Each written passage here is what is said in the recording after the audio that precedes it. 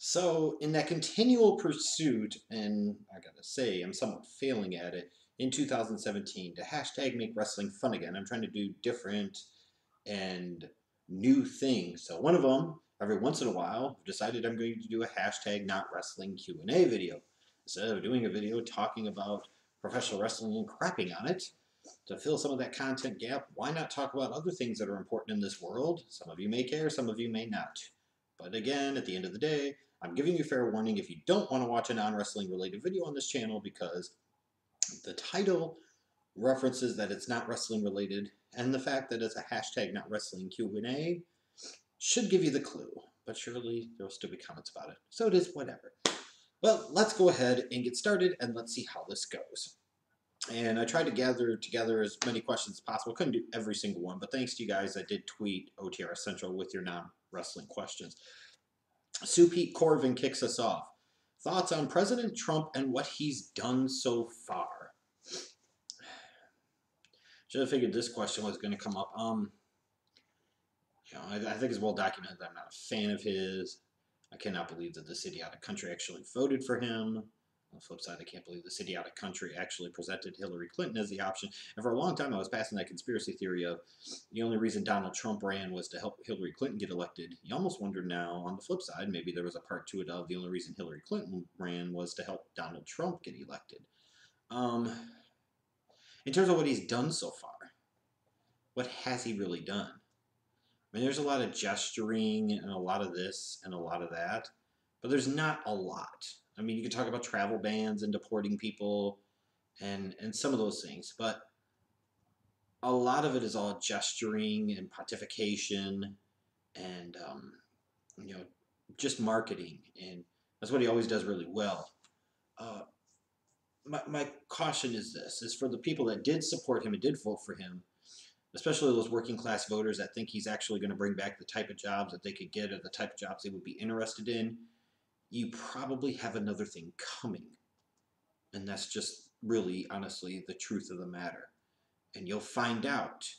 You'll find out just how much he is like a lot of the old GOP ideas that are frankly old and very dated, especially the supply side argument. It's just a very flawed old way of doing things, and it doesn't match the digital reality of the world.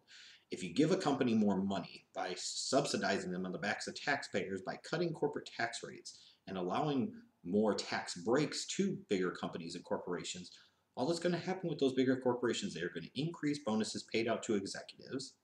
Those companies are going to buy back more stock, and they are going to automate their processes with that extra capital they have on hand for the long-term savings of not having to pay employees not only wages, but also talking about healthcare benefits, 401k matches, paying into Social Security and Medicare and unemployment taxes, all of that. So the supply side will really work. I mean, you look at Kansas, all it does is blow a hole in the budget. But they'll learn. We'll find out. For the people that oppose Donald Trump, here's my caution. If you bitch and complain about everything, eventually it all becomes white noise. Pick and choose your spots, pick and choose your battles. Because especially when it comes to Trump and his team trying to set that whole narrative about fake news and the media being out to get him and the thing is rigged against him, all you do by crapping on every single thing that he does and paying attention to him and feeding that troll monster ultimately is you validate everything that he says. So you're actually working against your own interests. But again, that would be America, a country full of people that work against their own interests for reasons that are unbeknownst to me. Pick and choose your spots, pick and choose your battles. But at the end of the day, let him go. Let him do things his way the next few years. You're so angry about it. Make sure that you get behind better candidates, you help push those better candidates, and then ultimately go out and vote when it matters. In your local and state elections, in the midterm elections, in 2020. That's where you affect change, that's where you make a difference. All this crap about hashtag not my president, yeah, at the end of the day he is, even if you didn't vote for him. This is the same crap 8 years ago that you were complaining about when Republicans and Tea Party people, when that whole Tea Party movement founded all those right-wing crazies that in large part will try to sit there and hide their displeasure about the government under the guise of taxation and so on, but it really was a reaction to Barack Obama being president, and that's all it was, plain and simple. Because where the fuck were they talking about fiscal responsibility and tax policy and those type of things during the 8 years of George W. Bush? Exactly. But you are now acting in the same manner, and you are now doing the same shit, and it's pathetic. There are much bigger and more important things in the world to worry about, frankly. Go about living your day-to-day life. Sometimes I may tweet about some of the things that he says or some of the things that he does, but I'm not going to sit there and do it about every single thing. Why?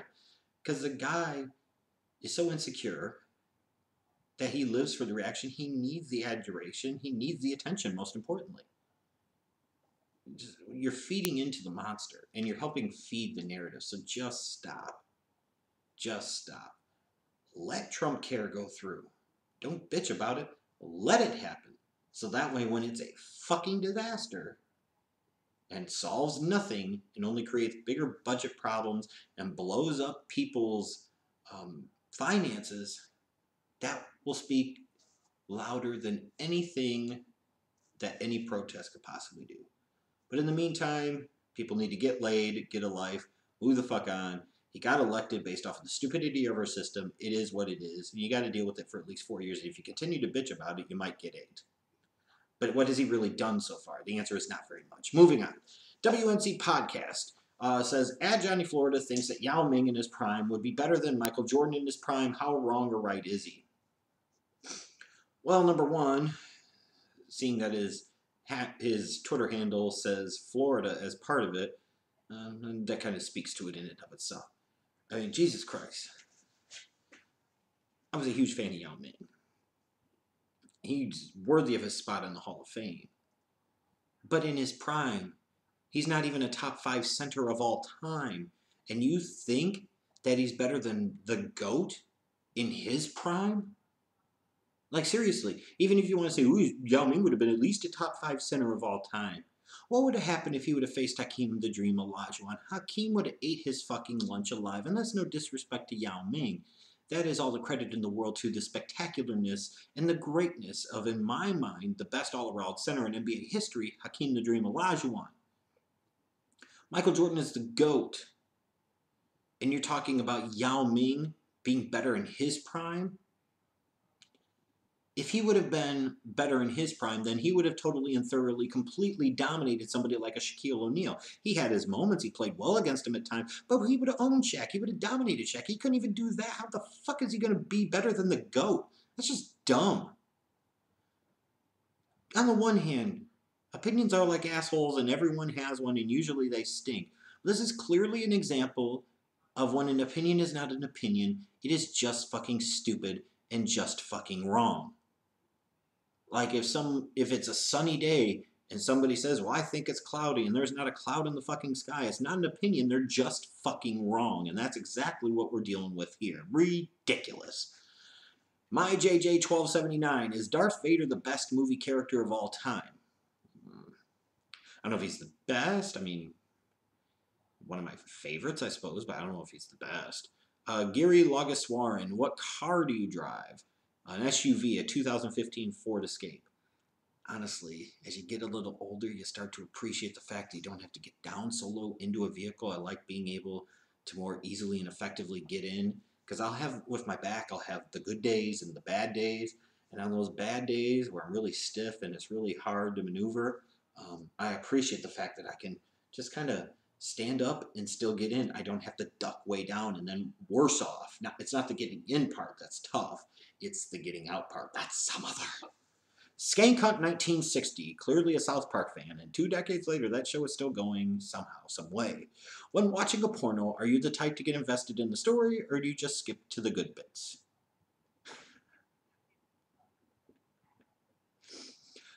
Yeah, I don't have the patience for the story. Why do I need 10, 15 minutes of crappy story and horrible, cheesy, bad acting to get to Jada Fire squirting or girls rubbing on each other? No, that's the part I want to get to with the story. That must mean that you watch the story. And that's probably what you get off to, is the really bad acting. Once they take the clothes off, you lose interest. Oh boy. MJK 1877. Do you often watch MLS? Jeff watching soccer. Hey, I'll say this. I'll say this. MLS has carved out a nice niche in this country. I hope someday that it actually impacts the U.S. national soccer team on the men's side to the point where we actually send a more viable and competitive team to the World Cup every 4 fucking years. You would think a country that's supposed to be so great and so rich, we would be able to afford more resources to soccer with the 300 plus million people that we have in this country and effect positive change and actually send out a better men's national soccer team. That's what I was hoping MLS was going to do, and frankly, it really hasn't. People like going to soccer, and soccer games can be fun to go to, but I could give a shit less, honestly. Musgrave322, do you really believe that the Super Bowl was rigged so that New England could win it? No, I think that's dumb. If anything, you would have expected the exact opposite, that the Super Bowl would have been rigged by Roger Goodell and the powers that be to ensure that Tom Brady and the New England Patriots did not win it. Why in the hell would Goodell want Brady and the Patriots to win the Super Bowl? So no, it wasn't fucking rigged. Atlanta just choked, period. At Dusty Rozier, who made the worst career move, LeBron James or Kevin Durant? Easily Kevin Durant. And the reason is this, is that a lot of people naturally gravitated to Kevin Durant once LeBron James came out with the decision because they viewed Kevin Durant in many ways as being the antithesis to LeBron. Here was the humble guy, not seeking out the attention like LeBron, not whining and crying about the situation, not looking to put his tail between his legs and pick up his ball and go fucking down to South Beach.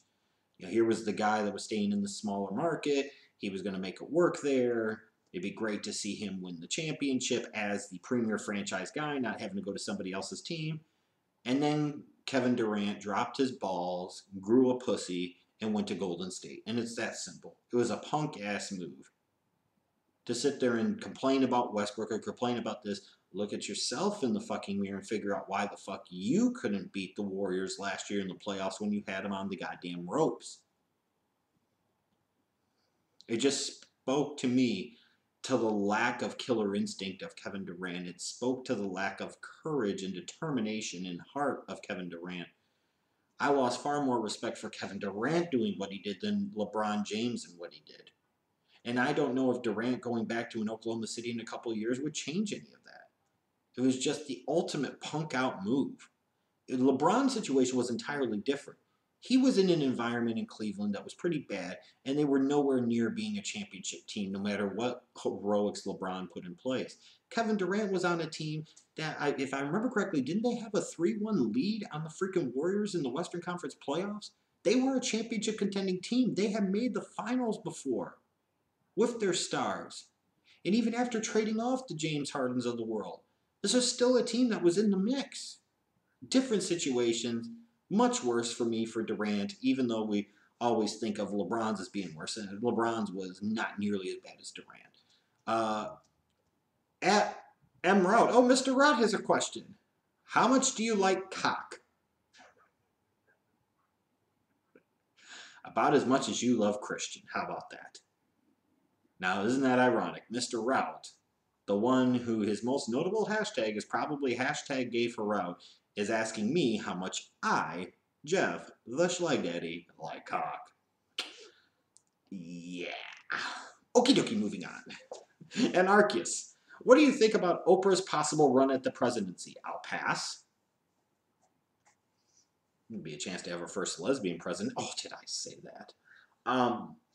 I'd have much more interest in Michelle Obama running for president, frankly, than I would Oprah Winfrey running for president. Everyone wants to talk about Donald Trump and his ego. Oprah has a massive fucking ego. And you could buy into the things that she cares about others and all of this, and maybe she does, but, be careful with that sometimes, because that can be all for show, and that could all be with certain ulterior motives in mind, which is sometimes what Oprah strikes me like. And furthermore, does she really have a grasp of important issues? I don't think she does. So no, sounds great for maybe some people to fantasize about, but I would pass. I would pass. At Nate Comeback, the Raiders need middle linebacker and running back help in the draft. Who should they target? At pick 24 in round 1, If Reuben Foster drops because of some injury concerns and the crap that happened at the combine, he's the slam dunk choice. I don't believe Hassan Reddick from Temple will be there. Zach Cunningham maybe, and he could potentially be a good option, although I think he's more outside linebacker than he is middle linebacker. In terms of running back, if either Alvin Kamara or Christian McCaffrey are there at 24, boy, oh boy, I know the Raiders have a lot of needs on defense, but man, it would be incredibly appealing and tempting to take one of those two difference-making factor feature backs to put in that backfield with Derek Carr, to have as complementary weapons to the guys like Crabtree and Cooper in the passing game. It would take that Raiders offense to another level. So even with all the needs on defense, I could strongly advocate for the Raiders taking a running back at 24. I really, really could. And those two guys would be the ones that stand out to me. A little bit later in the draft, maybe somebody like a Marlon Mack would make a lot of sense. DTWP75. If Marvel ever brings She-Hulk to the screen, who would play her? Say Charlotte, but then it would just be He-Hulk, also known as the Hulk. Penis power. I fucking don't know it. I don't care. Grace X Lord. Are you a Tim Tebow supporter or hater? Kind of indifferent to him. You know, when the media was sucking on his schlong, it got a little irritating and a little annoying. But at the same token, I thought he got kind of hose-bagged in Denver. And then hose-bagged by the NFL in general. I have no problem with him pursuing baseball. Why not? And if you're the Mets, you know, is it really that bad to bring him in? Don't give me that shit about he's taking a spot from somebody else, because let's face it, the majority of the guys in the fucking minor leagues won't make the fucking show anyways. And if those guys were good enough to make the fucking show, they would have a spot in the Mets farm system or somewhere fucking else. Now, wouldn't they? I mean, that's the way I look at it. I actually hate on more things like, wasn't he homeschooled, but he got to play high school football and then he got to college? That's the type of shit that I think has to kick fucking rocks. You should not be able to fucking be homeschooled and then be able to enjoy the benefits of playing a sport at a public or private school. No, you should have to go to that school and learn some of the social skills that are necessary in life in order to play at one of those schools and play those sports. That's what I have a bigger issue with. So the public or private school is not good enough to fucking teach your kid, but it's good enough to have them play on the fucking football team. No, fuck you. You either enroll and play, or you don't enroll and you don't play, period. In general, just homeschooling, the whole concept of it is fucking stupid. Especially from a standpoint of, if you're a taxpayer, your tax dollars, your property tax dollars, I should say, are going to fund those public schools. Why wouldn't you want a return on that investment? That's dumb. Oh my God. It's fifth hour. What am I going to do? I'm going to watch Maury. I mean, come on, give me a fucking break. Homeschool is not real school, and I don't give a shit if any of you actually were homeschooled. You know what the fuck I'm talking about. That's just basically circle jerking a bunch of fucking years so that way you can take the equivalency exam. Fuck off. Spawn4288. Do you see the Titans trading back in the draft? I'd see them potentially moving pick 18 to get Brandon Cooks, or if they don't, could they potentially peel back from 18 to get picks later in the draft, perhaps? But what is the market going to be for that? I don't know. I don't know if they need more picks at this point. They just need to get good players, if that makes sense, because they've got their franchise quarterback. They've got pieces in the running game. They've got their bookend tackles on offense. They've got a guy like Jarrell Casey to build their defense around. They've got some decent talent at the edge rush position in their linebacking core. They need impact players. They need quality players. They don't need a quantity of players at this point. Ampex199 Chase, how did you become a fan of Dale Earnhardt Jr.? I've never really been a huge fan of NASCAR, but one person that I always looked to and I was like, man, he's cool. He's got swag. He's a badass, was Dale Earnhardt Sr. So as you can imagine, being a fan of the Intimidator and kind of the way he conducted and carried himself, a bit of a red ass, but he was also very personable. You know, and let's face it, he was all over the place from a mainstream standpoint in terms of marketing and endorsements and so on in the 80s and 90s. It was only natural that I would become a fan of his son, Dale Jr. And that's, you know, that's kind of how it is. And I stay a fan of his because I actually think Dale Jr. has a decent head on his shoulders. I think he gets it from a bigger scale perspective too. And I've just always been a fan of Junior, going years and years back. And like I said, part of that is no doubt most of Junior's fans were Intimidator fans. That's the way it works. At MFA2 or Matt MFA2, have you ever been out of the country? Where would you like to visit? Well, I can tell you this much: being somebody from the Midwest, when you move to the South, especially here in Richmond, Virginia, it feels like a whole different fucking country. I mean, these stupid fucks celebrate the Confederacy like it was something great and wonderful, not something that was perpetuated by a bunch of traitorous slave owners and slave traders and slave abusers. I mean, you go down Richmond, Monument Avenue, they have monuments to Jefferson Davis and Robert E. Lee, Stonewall Jackson, traitors, slaveholders, should have been hung for treason and shot, but they're celebrated here. Route 1 at one point in time is called Jefferson Davis Highway. You know, I think the state of Virginia still technically has the Robert E. Lee holiday on the books. Why do we celebrate these people? They do not deserve to be celebrated. They just don't. It's like this whole thing from the North of trying to appease the South, in part for the effort that the North bankers during the Civil War time were actually funding, trying to protect the investments they had in the cotton industry. That feels like a different fucking country down here. And I can only imagine if you live like in Alabama or Mississippi or Tennessee or Kentucky or West Virginia, one of those backwoods fucking places. I can only imagine how much of a different country it feels like compared to the rest of the U.S. But here, this feels like a different fucking country. It really, really does. I mean, oh my God. Where would I like to visit? As many countries as possible, honestly, and to be serious. So I've never been out of the United States. So I'd like to go to as many countries as possible. And then also, will the Cubs repeat or is it the Indians' year? You know, the Indians hopefully getting their rotation back to full health, the signing of Edwin Encarnacion. They should be in a really powerful position. At this moment in time, the Cubs are the champions, and they are the champions until somebody proves otherwise. Even though they've lost some pieces, I still feel like it's a team that can contend. I think the Cubs can repeat. I think the Indians could win it all. Or we could have two entirely different teams in the World Series that we're not thinking about. And that's more likely to happen in baseball and this year as opposed to the Cubs winning it again or the Indians getting back and actually winning it. It's just the way it works. Let's see here. K. Nokaj. As a 20-year-old, should I be concerned about the future and jobs and so forth? Yeah. I don't think because things are necessarily any more morbid than they have been in previous times. It's always a valid and legitimate concern.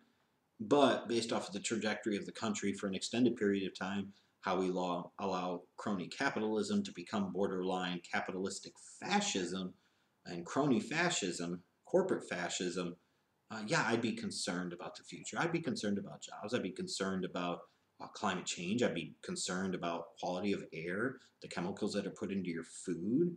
I'd be concerned about a lot of different things. You know, it's not any one thing. But yes, you should be. Dawn Jimmy 100. Would the Schleg Daddy fuck any woman regardless of race?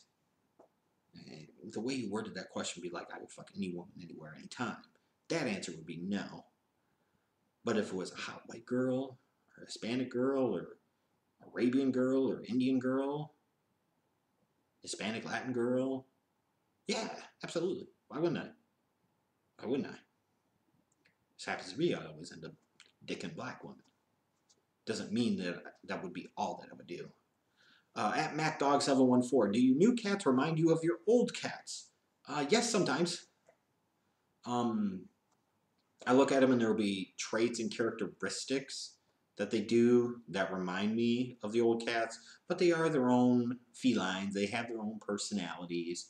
Because frankly, I think Summer sometimes reminds me a lot of the cats too, especially in some of her mannerisms and the way she acts.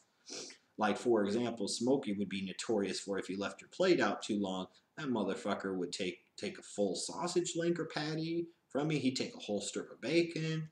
He would take a whole piece of toast, you know, depending on how hard the times were, obviously. And he would take it. He'd carry it like a fucking dog because it was 30 pounds of big, gray, and sexy. And after he did that, he'd go in the corner and lick himself. Why? Because he could. And that's why he was beast. But Summer will do that kind of crap too. But yes, they do some.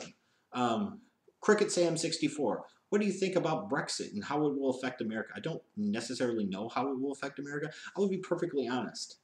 Is I don't have a ton of opinion about it because I really haven't cared about it and I haven't really cared to educate about myself about it or learn much about it. And sometimes I see like people have opinions about it and you could tell it's not really coming from a place where they've educated themselves on it or they bothered to actually study on it or learn about it or anything like that. I really don't know much about it, so I really don't care about it. Could it have an effect in terms of currency values for the US dollar compared to the euro or the pound? I don't know. Does it have an effect on trade in any way? I don't know. I understand why some of the people in Britain would want to carry out Brexit because there could be concerns about over globalization of the economy and what happens if a country like Greece is in a bad way in terms of the euro. What happens to everybody else? Do you get sucked into the vortex? That's a very legitimate, viable concern. But again, maybe you live there and that's why you're asking the question. I just don't care because from a big picture standpoint, in terms of my day-to-day life, it just doesn't matter. And I think that about that sometimes just from an overall political standpoint. I can have opinions about everything, but sometimes I think it's important for me, and I think definitely for other people too, to take a step back and say, does this really impact me? Does it really matter to me? Do I really truly need to care about this? And a lot of times I think the answer is no. And this is one of those. Swag Pizza 27 closes us out. What makes the sisters different than all the rest for you? We could talk about how much Jeffy likey, but did you ever ask the question, how much do they likey? And at the end of the day, I could just sense there's like, it's a vibe that I put off. Like when I encounter black women in public, they know. So there's naturally a peaking of the interest. There was just more natural interest. There's definitely more comfort level there for me. So it's only natural. I think some of it is about based off of backgrounds, being able to relate better, being more naturally attracted to them, especially now at my age. In a couple of weeks here, I'll be 36.